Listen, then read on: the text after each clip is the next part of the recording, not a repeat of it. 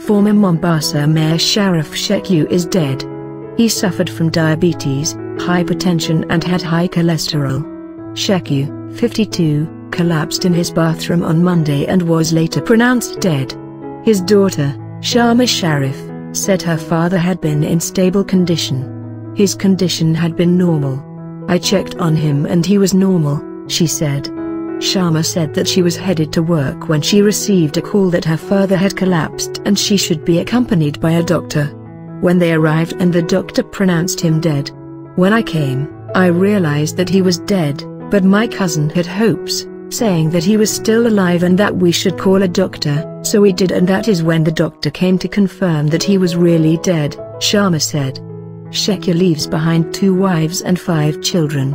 On his Facebook page, Mombasa Governor Hussein Joho condoled with the family, describing Shekue as a generous leader.